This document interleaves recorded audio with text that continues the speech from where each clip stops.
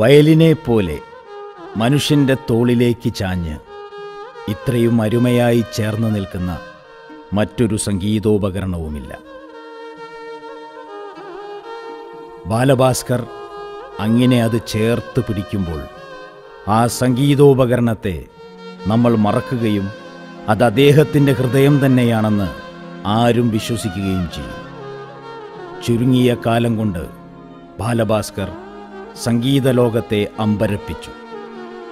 കഠിന പരിശ്രമത്തിൻ്റെ തന്ത്രികൾ വലിച്ചു കെട്ടിയ ജീവിത താളത്തിനു മുകളിൽ 1000 ബോകൾ പ്രശസ്തിയിലേക്ക് ഒന്നിച്ചു ഉയരുകയും എല്ലാ തന്ത്രികളെയും തകർത്തുകൊണ്ട് അതിക്രൂരമായി വിധി അതൊന്നിച്ച് താഴ്ത്തുകയും ചെയ്തു.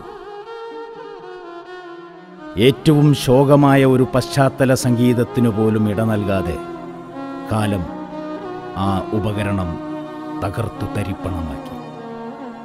2018 ഒക്ടോബർ 2 ഒരു സൂര്യൻ ഉദിച്ച അടയാളം ബാക്കിയാക്കി പൊടുന്നനെ അത് അസ്തമിച്ചു. സകല സങ്കടങ്ങൾക്കുമപ്പുറത്ത് അന്ധനായ ഒരു ദൈവത്തെ സങ്കൽപ്പിക്കേണ്ടി വന്നത് ബാലഭാസ്കറിൻ്റെ അരുമയായ കുഞ്ഞുമോൾ തേജസ്വിനിയുടെ കൗതുകങ്ങൾ അവസാനിക്കാത്ത മുഖം കാണുമ്പോഴാണ്. എൻ്റെ കുഞ്ഞാണത്. ആദ്യമായിട്ടാണ് എൻ്റെ ഷോ കാണുന്നത്.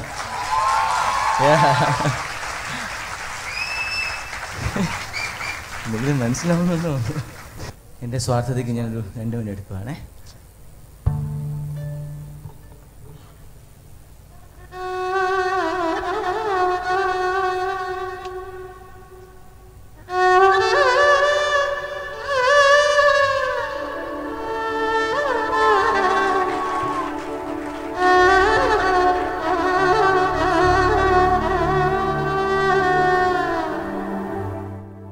ഇഷ്ടദൈവങ്ങളൊക്കെയും സാക്ഷി വിസ്താരക്കൂട്ടിൽ വരി വരിയായി നിൽക്കേണ്ടി വരും എന്ന ഒരു തോന്നലിന് അടിവരയിട്ടുകൊണ്ട് മഹാസങ്കടങ്ങൾക്ക് നടുവിൽ ഒരു നിമിഷം, ഒരു കനത്ത നിമിഷം.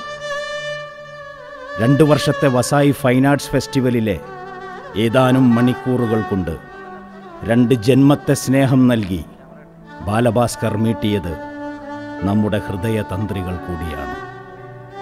ആ മഹാപ്രതിഭയുടെ ഓർമ്മകൾക്ക് മുൻപിൽ ഞങ്ങൾ ശിരസ്സു കുനിക്കുന്നു. പ്രണാമം, പ്രാണപ്രണാമം.